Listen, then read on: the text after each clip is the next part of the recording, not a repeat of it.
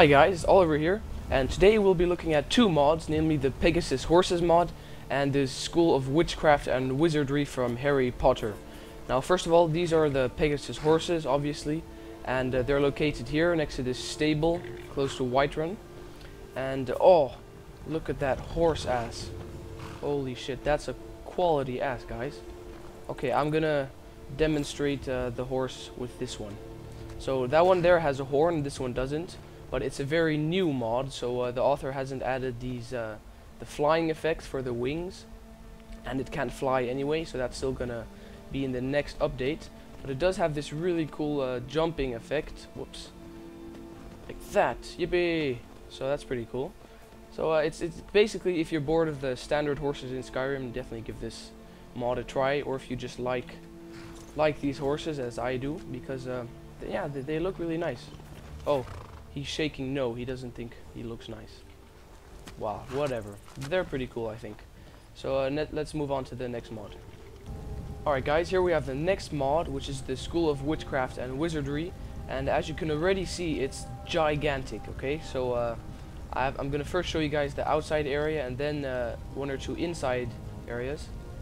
Now this is pretty cool. I found this on the top here. Kind of like the clock bell of the whole tower, except it's a blue ball. And over here we have the main building, so this is where all the main things are located and most NPCs. This is another part of the main building, and we have 1, 2, 3 towers, 4 towers actually, all of which you can enter and explore. The main building you can also enter and explore, which I will be showing you guys pretty soon. But first of all, let's go see what's up here. So this is actually the Quidditch field, and Quidditch is the game they played in Harry Potter, if you guys watched it, where you sit on a broomstick and you have to score through these things. So that's really cool that the author remade the whole this whole kind of field area. And you can also enter these towers and just look here, I guess, if you want to do that. Now, okay, first of all, let me show you here. There's a secret ladder, and this leads to a pretty special place. Alright, so this is that special place I was saying, and as you can see, it's kind of a dark forest, so that's also a theme from Harry Potter.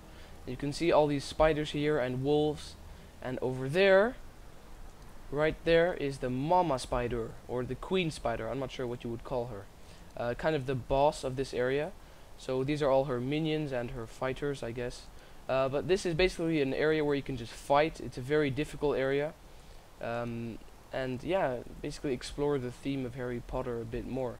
Alright, this is one of the towers, although keep in mind they pretty much all look the same. And as you can see, there was a sitting area there. And basically the tower is just a whole array of sitting areas and areas you can sleep or eat, or, you know, just general activities you can do. But it's a very tall tower, actually all of them are. And over here you can see this is the main sleeping area. Sometimes there's NPCs over here as well. But if we go further up, we'll find another NPC here, so you can talk to them a bit as well. That's pretty cool. And over here we have a whole group of NPCs. I don't know what they're doing. They're staring at each other or something. But still, it shows there's a lot of NPCs. The author made a lot of them. And kind of a magic area. So every tower looks pretty much exactly like this. Now I'll be showing the main building. Alright, this is the main hall, and as you can see, it looks just like in Harry Potter, all these huge sitting tables over here. And here we have an exit to Skyrim, and the same on this side, there's an exit to Skyrim. And on the top here, we have a little stairway, which I will hack my way through, there we go, which leads to this pretty cool ancient looking kind of tower you can study. And on the bottom, we have a huge corridor. Now this has these weird bubbles on the top, which looks really cool though. And in this corridor you can see it's huge. On either side it keeps going. But they're basically just like these rooms with classrooms, and often there's an NPC here, you can talk to them. And there's a library on the other side, for example. So this really shows how huge this mod is. It's just endless rooms you can explore and you can see. But that was pretty much it for the main hall.